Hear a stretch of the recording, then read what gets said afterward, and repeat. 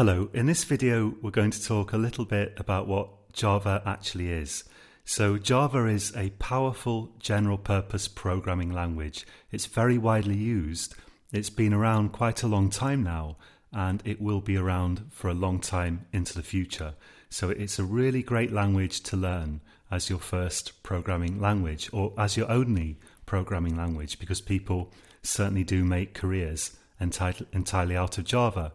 And whatever kind of program you want to write, there's a good chance that you can write it in Java.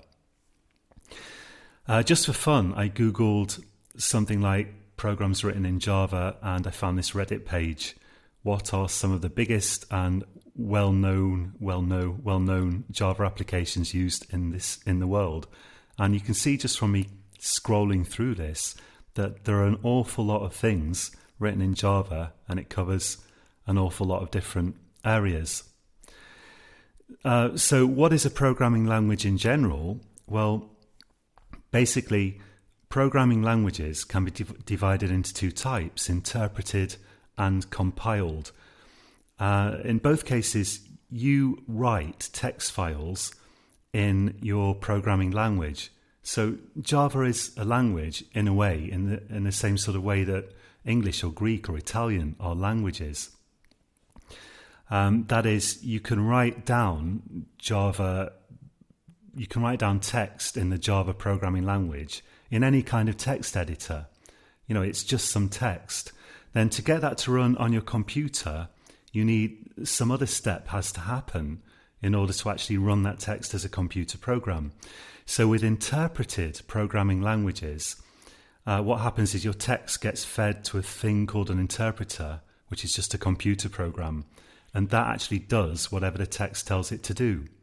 Now, Java is not interpreted, it's a compiled programming language.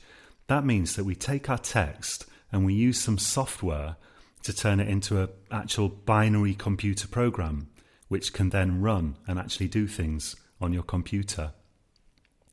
So quite often in this course I might mention compiling or building. Compiling means taking your Java text and turning it into binary files, which are actual computer programs that your computer can understand. Building means taking all the different binary files that you've created and building them or combining them into a single computer program.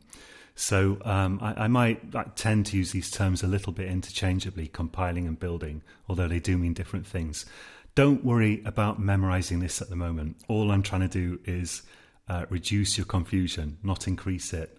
So I just want to run some of these ideas past you so that you've got a bit of an idea about what's going on here. So basically, we write Java programs as some text, and we compile them and build them into a program. And usually that's more or less as simple as clicking a button after we've written the actual text. Most of what we're doing is just going to be writing that text in the Java programming language.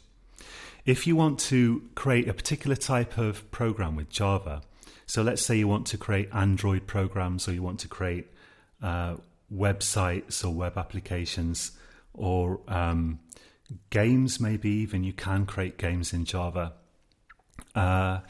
Whatever you want to do, first you would have to learn basically the Java programming language, and then later on you could learn how to use Java to do the particular type of thing that you want to do. So if you wanted to create websites, first you've got to learn Java, and then you'd have to learn about creating websites with Java. There may be other things that you have to learn. So in the case of websites, you'd have to learn more about web programming generally. But basically that's the idea. This course teaches you the Java programming language. So we'll be creating mostly text mode programs, which might not sound very exciting, but the thing is you'll be learning the Java language itself, and that will give you a very, very powerful sort of platform from which to then go and learn particular areas of Java that may interest you.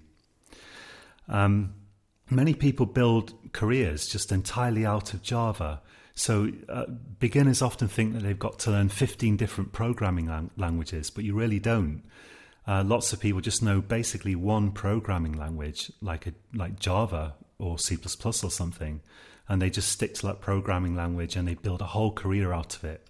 So although in this course, I'm not going to teach you how to create Android apps or desktop apps. We may touch on some specific things you can do with Java, and I may show you some basic little examples to get you started.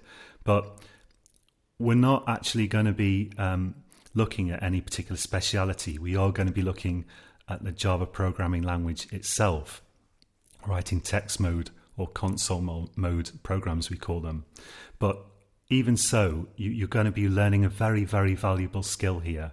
And it's hopefully going to set you on a whole journey and enable you to do whatever you want to do with computer programming. Okay, so until next time, happy coding.